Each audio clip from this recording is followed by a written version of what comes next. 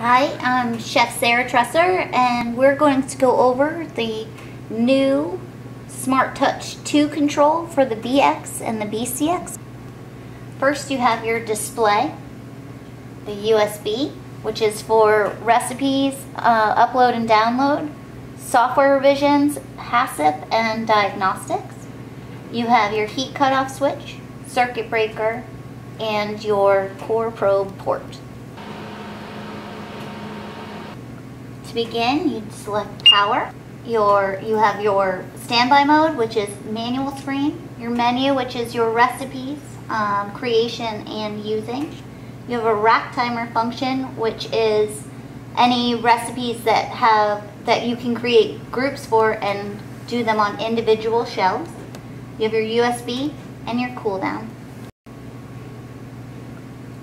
First, we're going to go into manual cooking. First thing you'll want to do is select your modes.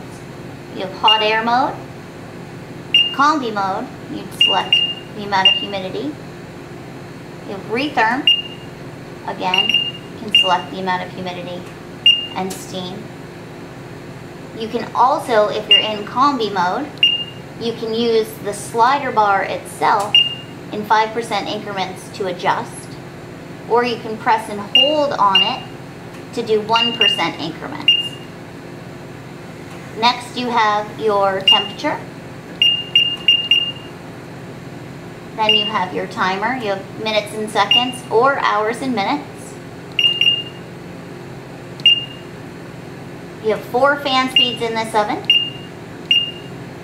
You also have this arrow pop out. This brings out your flyouts where your probe would be. You can use that for cook and serve or cook and hold. You have the add a minute function, which adds a minute every time you press it.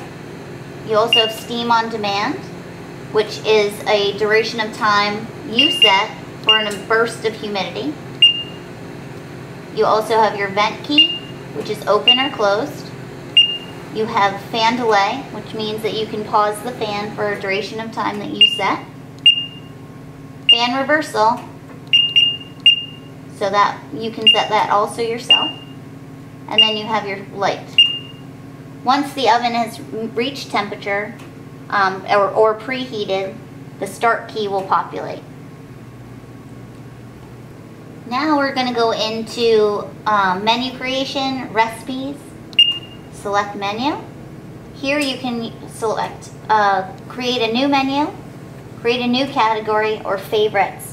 Favorites is where once you've created recipes that you've marked them as favorites, they'll populate into that category right there for quick retrieval of those recipes that you're using all the time. But first we're going to go into creating a new recipe. Touch the text. You can name your recipe. Save it. You can associate a picture to that recipe. You can add it to a category.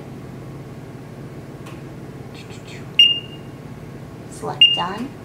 You can mark it as a favorite like we just talked about. You can now build your recipe itself. Temperature, time, fan speed, fan reversal, and fan delay, humidity.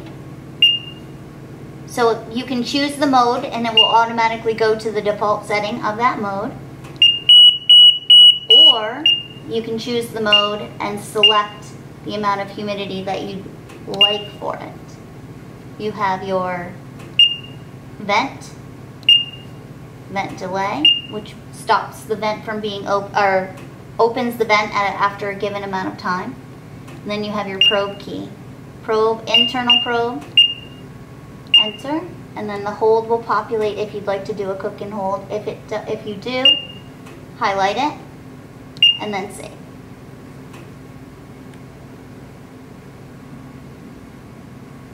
To use an existing recipe, select menu, select your category, select your item. Once the oven's preheated, let's start. To use the probe while in a manual mode, press your fly out, press the probe, enter your desired internal temperature, enter, and then you insert your probe. If you're doing a cook and serve, once the internal temperature has been met, the display will flash and alarm that your program is done. If you're doing a cook and hold, once your internal temperature is met, the timer will start timing up to show you how long you've been holding.